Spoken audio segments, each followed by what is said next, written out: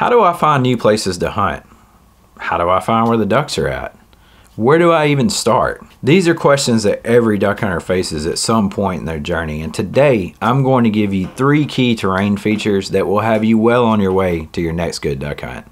I'm Jake Maxwell, you're watching Chasing Green, where it's all things duck hunting, so consider subscribing if you're into that. Finding the ducks is the name of the game. As Rick Dunn, the founder of Echo Calls, always says, the #1 rule of a duck hunter is go where the ducks are.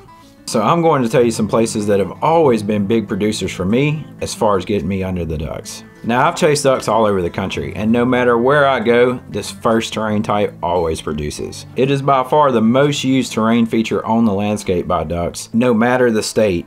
And that first terrain feature is rivers. Ducks use rivers to loaf, to feed, to get water, and this is especially true when everything is frozen. That is when rivers are at their best. But ducks mostly use rivers as highways. They're just a landmark that ducks use to get from point A to point B, and this is true regardless of the conditions. Rivers are the ducks' interstate. So if I'm new to an area and I have no leads and no idea where to go, the first thing I'm looking for is where are the rivers? And the first step is e-scouting. And while I'm e-scouting, I'm looking for suitable duck habitat in the river, along the river. Does it have oxbows? Does it have low-lying marshes beside it? Does it flow into a lake? These are all things that make a huge difference on whether a river is going to be good or not. During my e-scouting, I'm also looking for good vantage points. Where can I park or walk and get a good view of what's flying the river? A lot of times, if I can get up on higher ground and look over the river valley, that's something I'm going to do. And keep in mind, ducks don't always fly directly down the river channel. Their flight path may be a 1/4 mile off the river, but they're still using it as a guide to get where they're going. And along those same lines, I don't always end up hunting the river. But it will usually at least get me started in the right direction, because a lot of times if there's ducks in the general area, you will be able to see some kind of sign of their presence along the rivers. Now, this next one is also really good in every state I've ever been to, but it is even better in drier climates where there is less natural water. And the thing I'm referring to is lakes.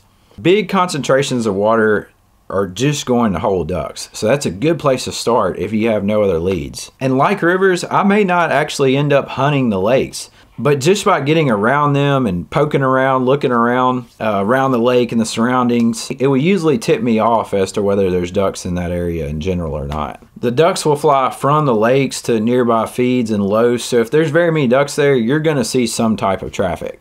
Also, a lot of lakes typically have creeks and rivers that flow into them, so they kind of act as a sort of a hub that all the waterways end up at.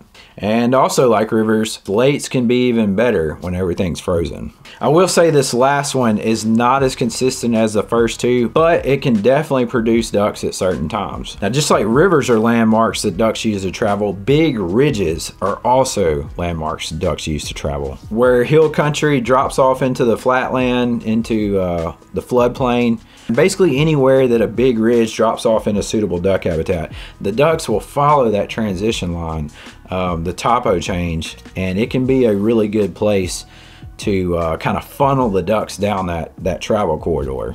Again, not always a sure thing, but anytime I see this type of setup, I always spend a little more time looking in that area. If you want to see some more of my tip videos, click this playlist right here. If you want to see the best hunt of my lifetime, an insane hunt, you got to check it out. Check out this video here at the bottom. Thanks for watching. Lord willing, I'll catch you next time right here on Chasing Green.